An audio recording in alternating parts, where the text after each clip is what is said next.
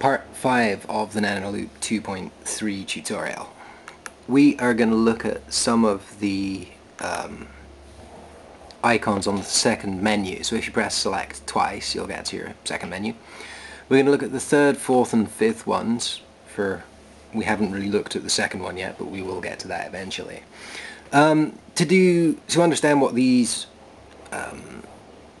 icons do, we need a few notes set. So just drop down a couple of notes. We're actually going to change these notes ever so slightly, so just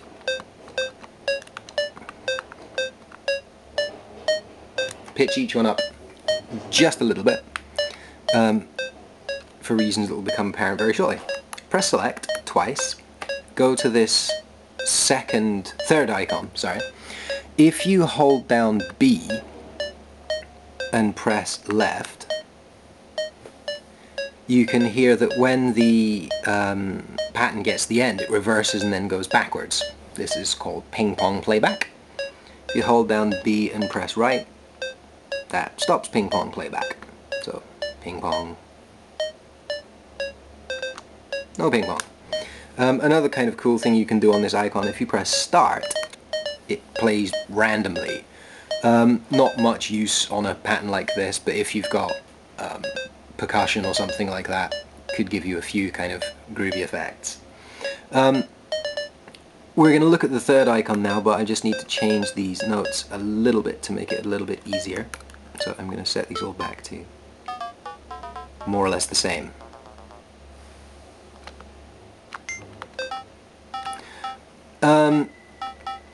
Press select again. Now so move to your far right icon that does the delay. Oh, sorry, we're still on random, that's why it's going all peculiar. Right, let's turn it off.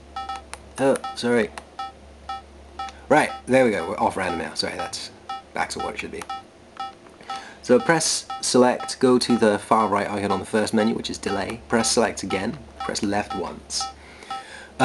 This is a icon that does 2 or 3 different things. The first thing that we're going to look at is pattern shifting. So if you hold down B, press left and right, you can shift the whole pattern backwards and forwards, which is kind of groovy.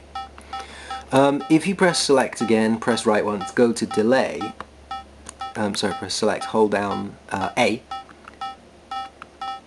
and press up to put a delay on some of the notes. Things actually change here slightly with this fourth icon. Press select again, go back to the fourth icon. If you hold down B, you copy the, you shift the pattern but you preserve the delay. If you hold down A, you shift the pattern without preserving the delay. This actually gets a little bit confusing if you've got lots and lots of notes with lots of different types of delay, with lots of different levels of delay. Nanoloop seems to forget the delay occasionally, but basically hold down B, it moves the delay with the note. Hold down A, it doesn't. Okay. This icon does a couple of other interesting things. First of all, I'm just going to go to the noise channel very quickly. Oh, sorry, I just dropped the camera there. Just going to go to the noise channel very quickly. I'll turn that delay off because that sounds horribly out of time. Oh dear.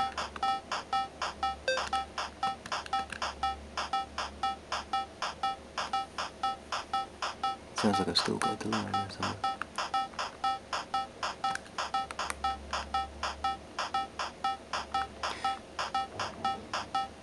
Okay, so one other thing that you can do on this channel is if you hold down, oh sorry, on this channel, good lord. One other thing you can do on this icon, if you hold down B and press down,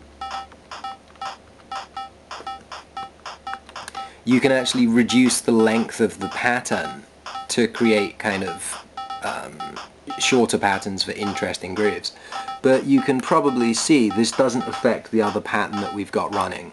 it only affects our reduced pattern. So if you go back to the icon again, hold down B, you can actually reduce this all the way to one note if you want to.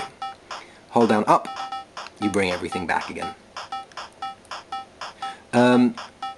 Right.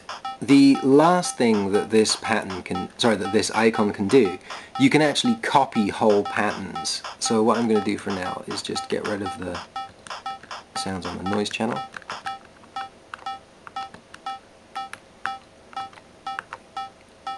So if we move to this fourth icon, you can actually copy the whole pattern by pressing Start. You can see the little icon appears in the top left hand corner. Let's move to the noise, let's move to the L channel. If you press B and A at the same time, when you're on the right icon. Huh. Okay, let's try that one more time. So press Start. Move to the L channel, and then you can paste the pattern down. So you can hear that we've got both things happening in the same channel, so it doesn't really change that much, but it's kind of useful. You can actually paste things into completely different patterns on different channels if you should so wish to.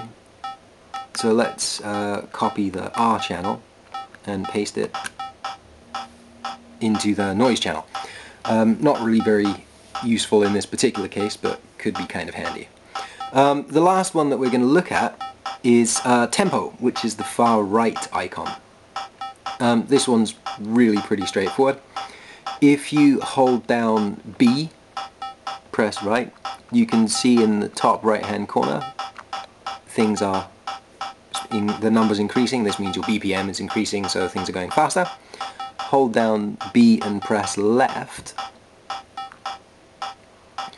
things slow down a lot. So that's kind of useful. Just move back to the R channel quickly. It seems slightly odd here.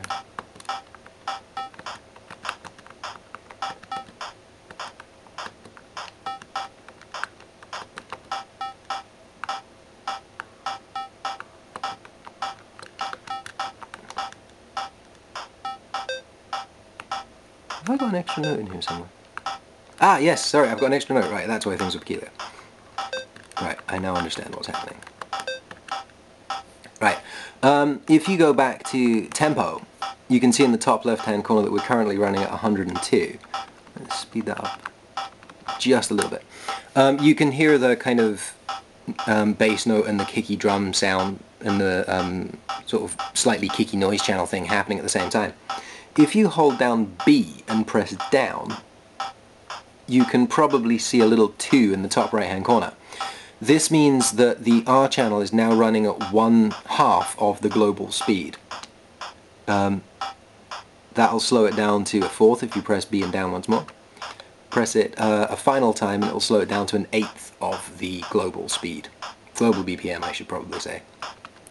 Which again can be useful for creating kind of interesting rhythms. That is about it for the third, fourth and fifth icons. We've still got the song editor to look at, which we're going to do slightly later. This was a kind of everything that doesn't fit neatly into another tutorial, so might have been lacking a little bit of context, but it's finished. For this video I have another recommended tune by Zabutom, which I hope you enjoy. We're going to look at FM next.